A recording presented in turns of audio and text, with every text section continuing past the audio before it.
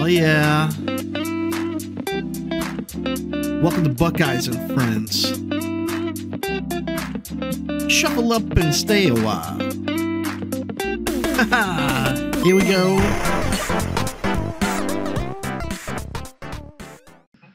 All right, guys, here we go. We have a little bit of Star Wars Unlimited going on today. Watching a game between two guys that are playing on Discord. They're just doing some casual games, but let's check out what's going on. So we have an Inquisitor versus Iden. So we have blue-green versus red-yellow.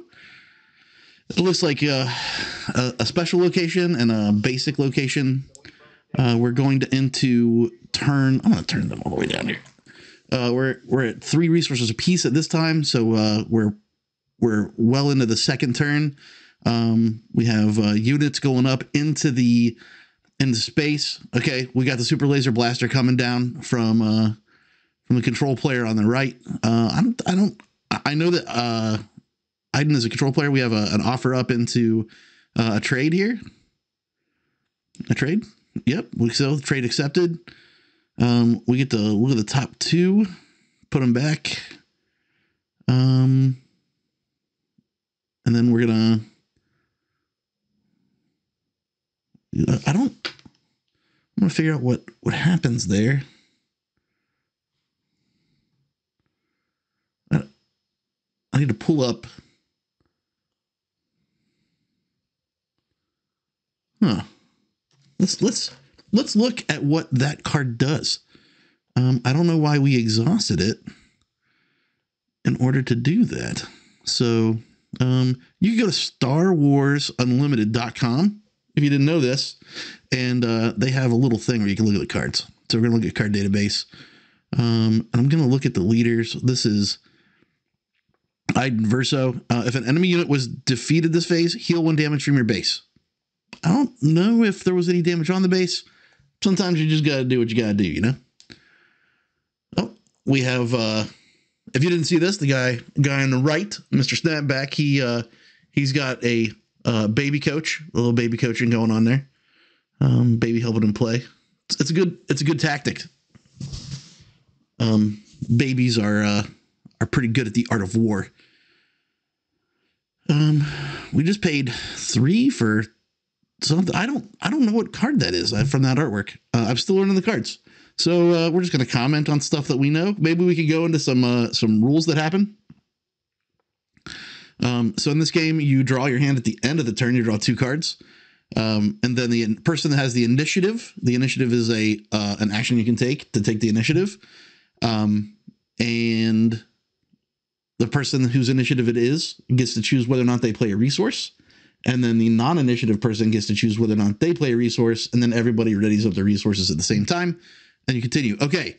So, we have a big boba. That's the 3-drop boba.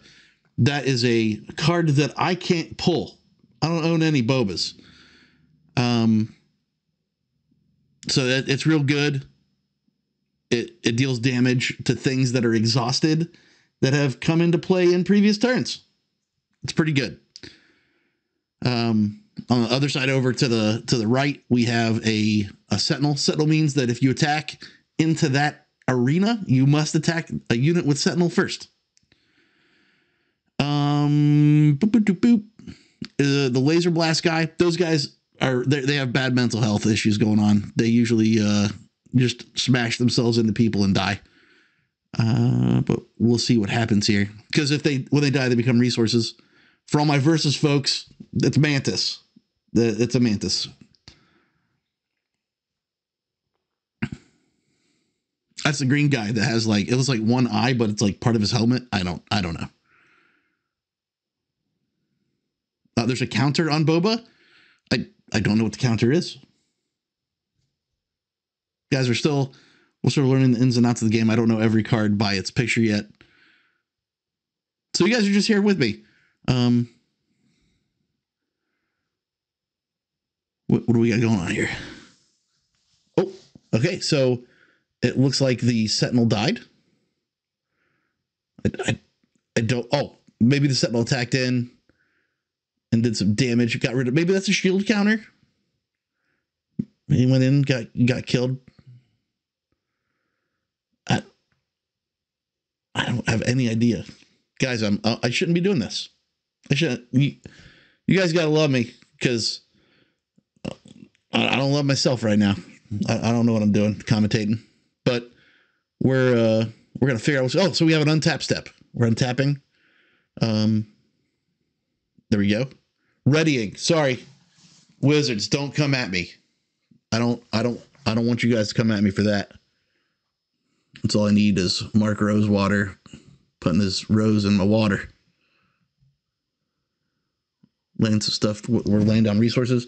So we kind of did that in opposite order with the Inquisitor guy. It's okay. People, this is a very loose and loosey-goosey game here. All right, so we had a sacrifice in by the laser technician, and he killed Boba and then became a resource. He did Mantis's job, right? Oh, Greedo. I know he shoots first. You guys will find out I'm not a Star Wars guy. I play this game because my wife loves it. And then I was like, if I'm going to play a game, I might as well make some content for it. So Greedo, he shoots first.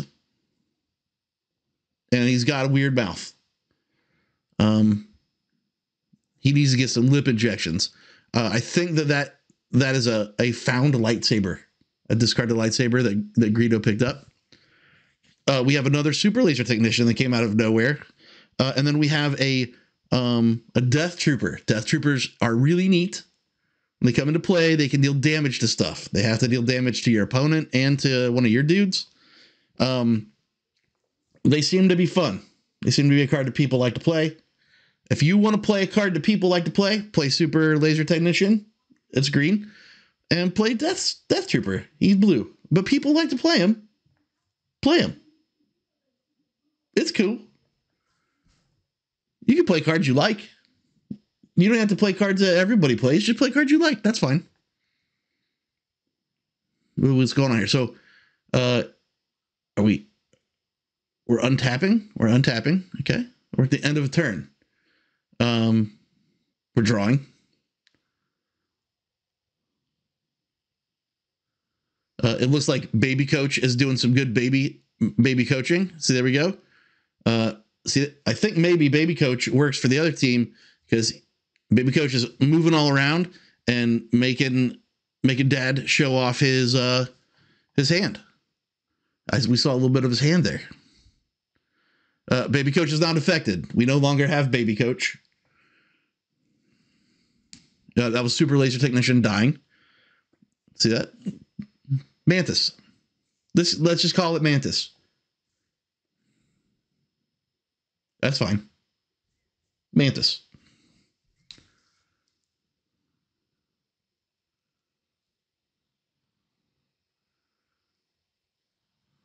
We're putting some counters on. In this game, you're allowed to use counters. You have to use counters for stuff. Super Laser Technician died. So now he counts as a dude there. That looked like a card he played that tapped a dude. I mean, exhausted a dude. Sorry, Mike Rosewater. Ooh, this guy. So he comes in and he's shielded. And he's a 2/2. He costs 2. Or maybe he costs 3. I think he costs 2. I hate that guy. We'll talk about that later. You'll probably see some things about cards I hate. We're going to talk about that.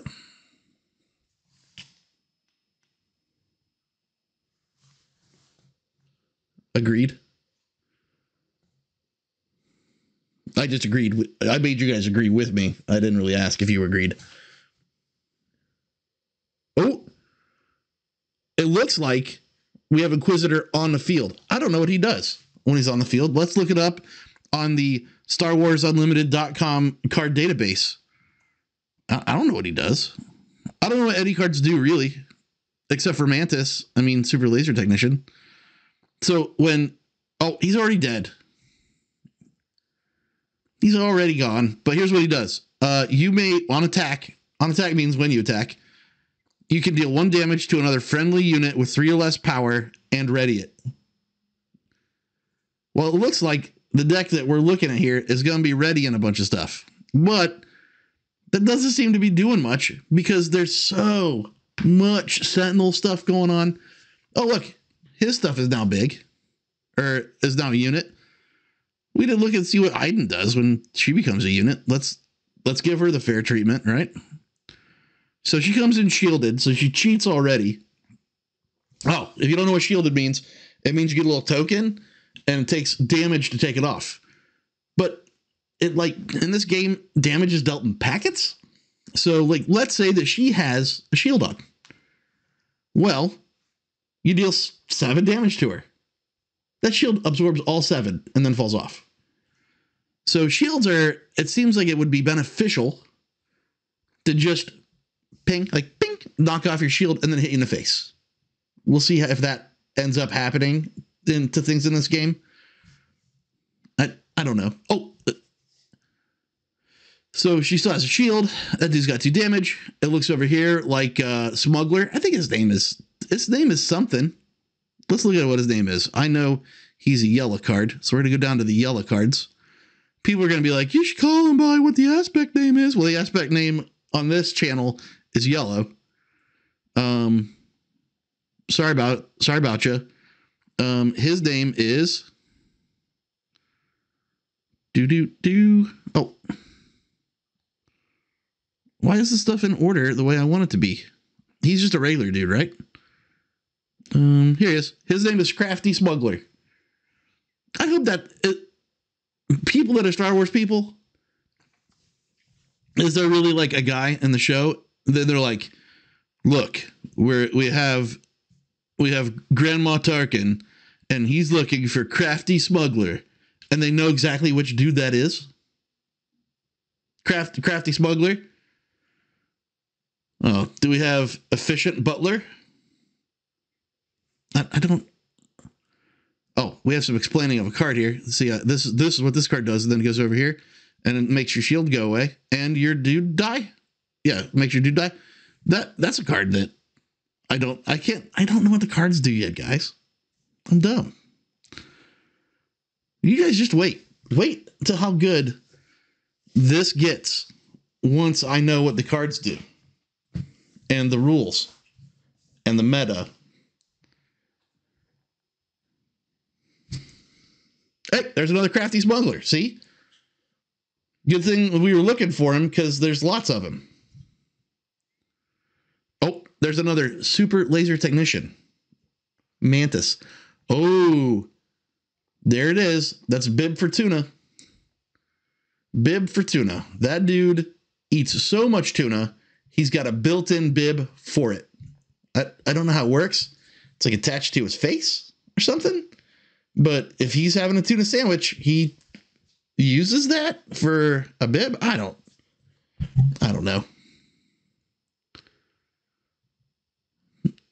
Oh, we also have a little space guy. It looks like 2 CDs on it's like a CD fist. Like fist with CDs. I don't know Star Wars. Oh, sorry if that was real loud. There just doesn't seem to be a lot of damage happening in this game. Like when I played this game, my wife beats me. If I put a long pause there, you'll feel sorry for me. My wife beats me. But then I tell you that she beats me like by turn 6 every single time.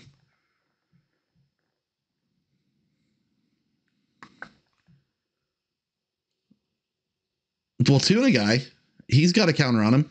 Do I know what the counter does? No, not at all. We're gonna tap some cards or exhaust some cards. Uh-oh. Now we got Boba Fett and Bibby Boba. Oh, we have some damage going on somebody from good old Mantis.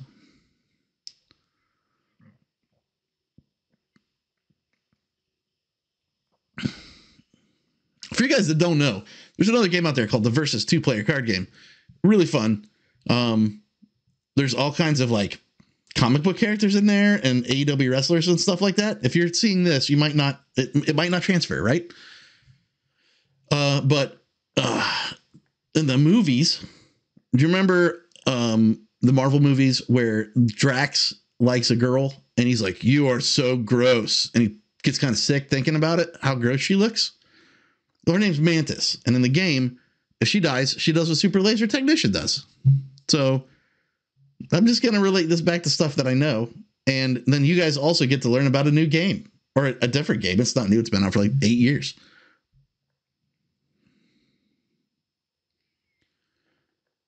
If you notice, like all the resources are face down and stuff. This is just like Versus. This is kind of like Versus. You got a main character, but it's not always a character. But your main character also has a house. So, imagine you're playing Mr. Fantastic and you start out with the Baxter Building. That's all this game is. It's very similar. Instead of your hero having 5 to 7 health, your hero has 30. That's it.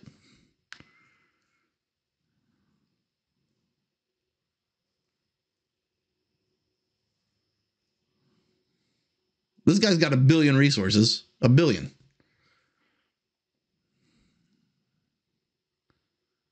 And 2 damage. He's got 2 damage on his thing. He just doesn't. His deck is just like, I don't want to take damage. He's gonna get to the late game. He's gonna drop a big spaceship, a big one. That's what he's gonna do. I think that's the whole point of this deck, is to drop spaceship, but we haven't seen spaceship yet.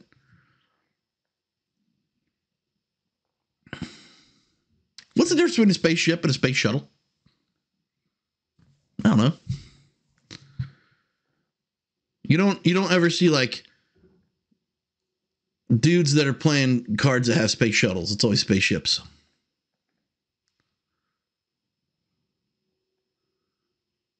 Pirates never sail. You don't hear like, I sail a pirate boat. Pirates always have ships. I don't know the difference between a boat, a ship, and a shuttle.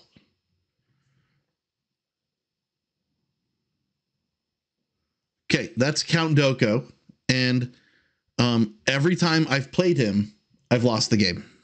Oh, that's a Vanquish, and that is a Super Laser Blast, and so I guess the game is over now. Yeah. So blue guy beats red guy. That's how it goes. Sometimes you lose a game. So I'm gonna go in here, and we're gonna end it up. Thank you guys for watching. I hope that you guys enjoy the journey that it's going to be of me learning how to play a new card game. Maybe it will be fun one time. All right. Love you. Bye.